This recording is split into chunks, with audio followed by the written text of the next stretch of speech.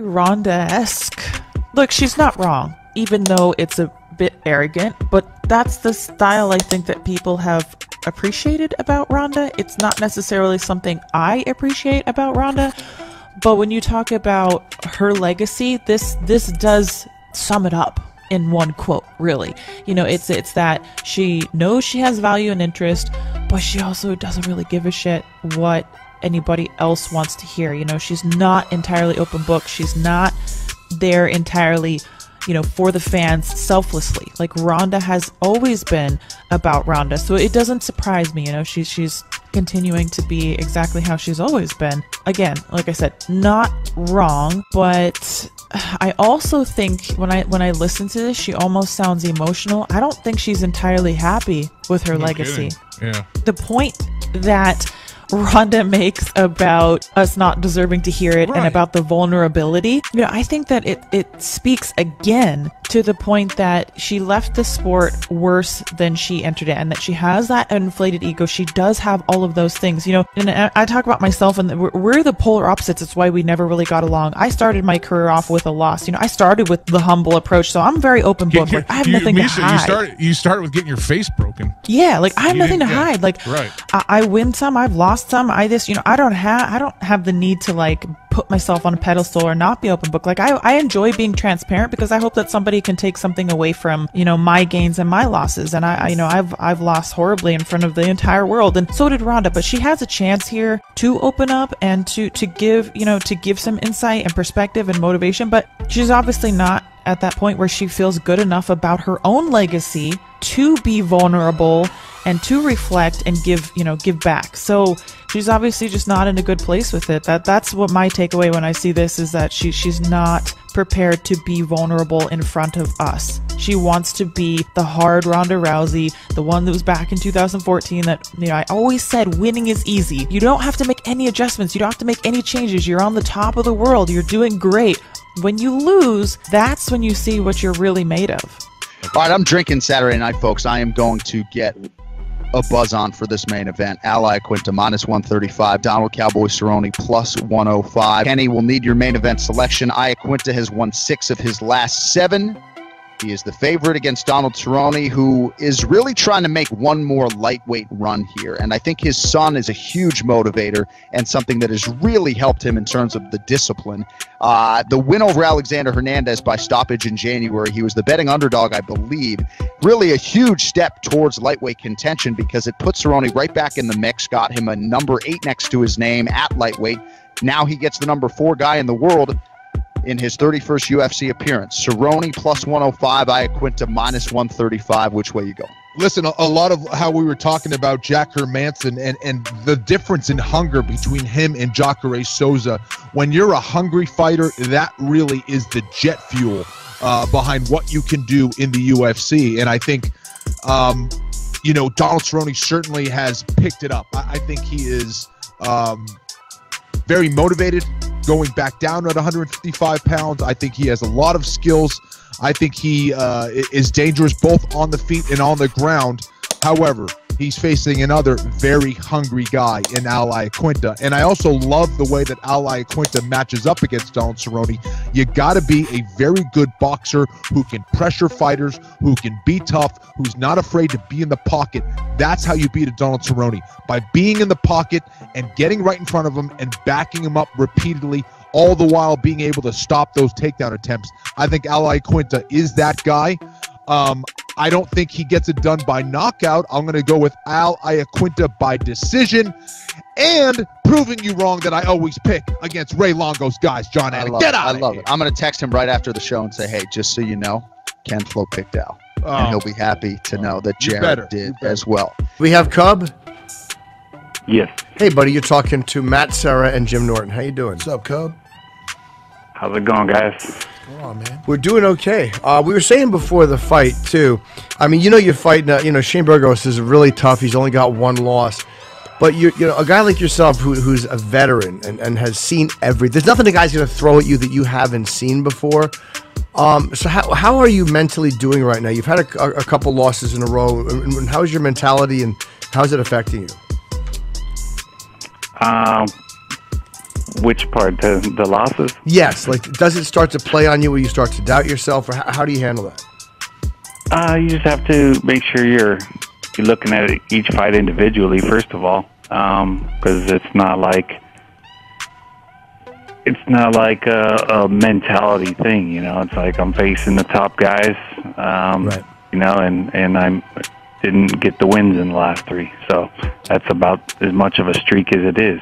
But I changed some things going into this camp that I wanted to change in the last fight, and you know that was most of the preparation, trying to be a little bit faster than working more than power, and then I did try to focus on having some time to myself since I have little kids running around now.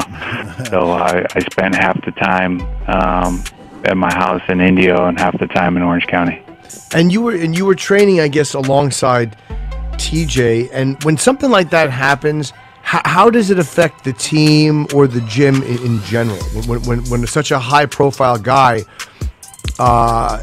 is out for 2 years, what's the mentality of the gym or of you guys? You know, do you talk about it? Do you sit down? Was pretty shocked. I think people were trying to portray the fact that it was something we were all in on, and it wasn't. Everybody was very surprised, and then we just kind of moved on from it. TJ,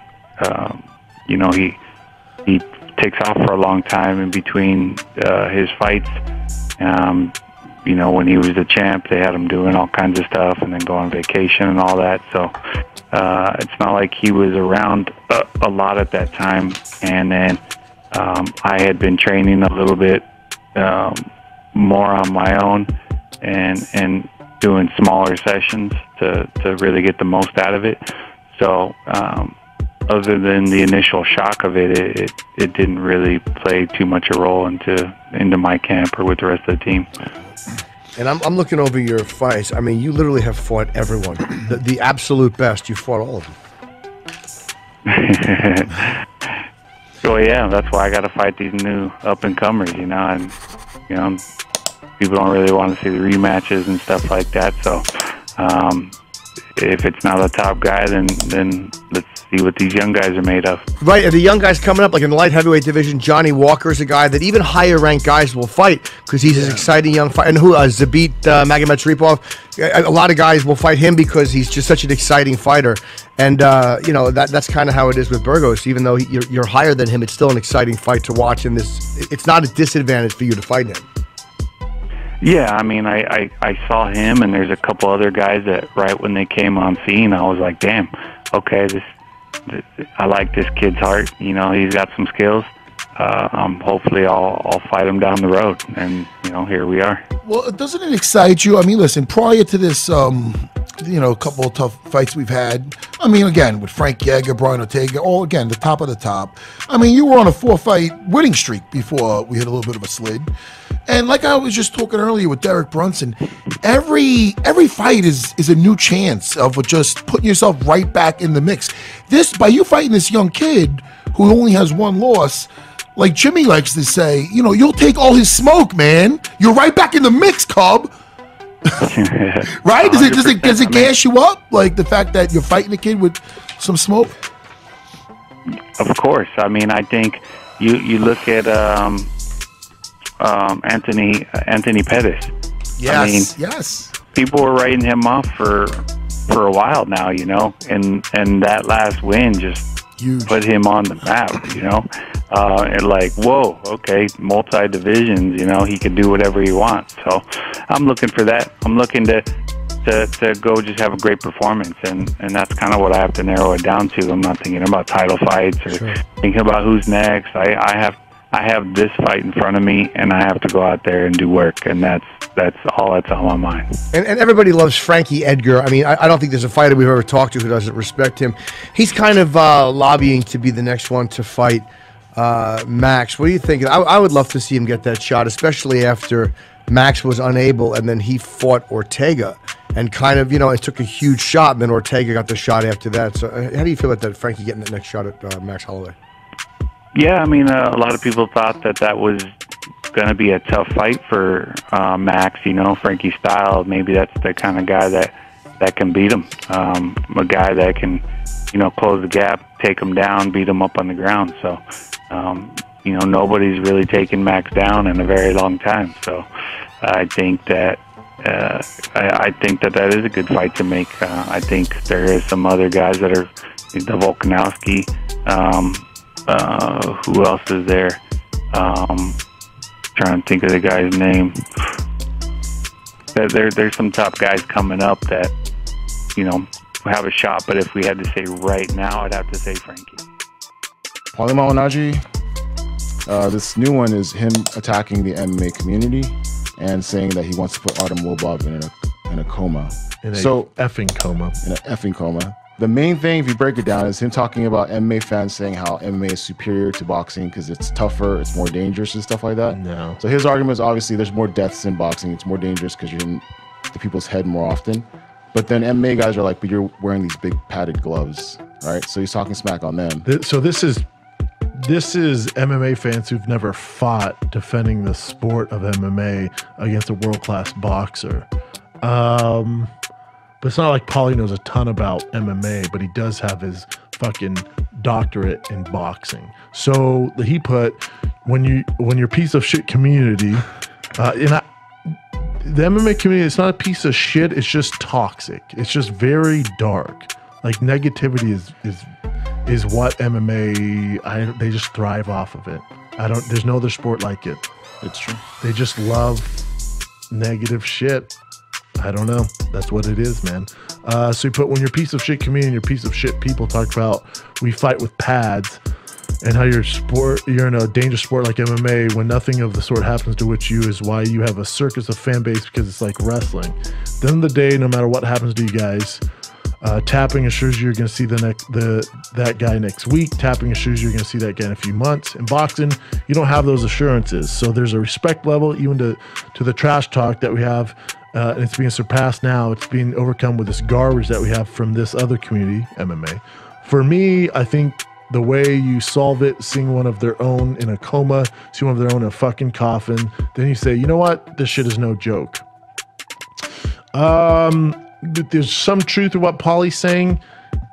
There's no other culture like the MMA culture as far as negativity.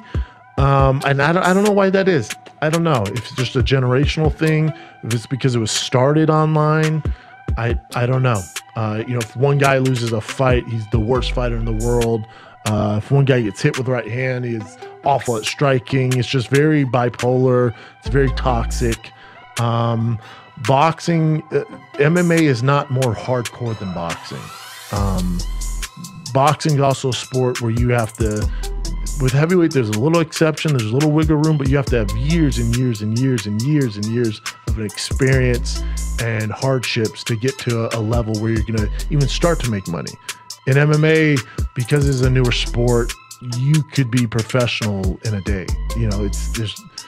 It's just a different playing field. So, put on, for anyone who's never fought, put on an 8-ounce boxing glove and tell me how much padding you have. There's nothing there. It's just to protect the fighters from basically breaking their fucking hands. There's not much there.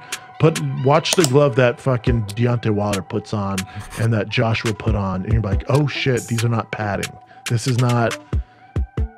not what you think it is. Those are clubs, and they're secured with a hand wrap that's basically could punch through cement to break people's faces and jaws.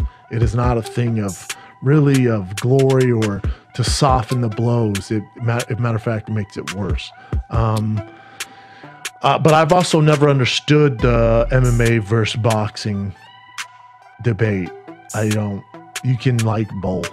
I don't understand it. I mean, Paulie's making it MMA versus boxing. I get it because he's getting so much shit from the MMA community because of what happened with Conor. That's why this is happening.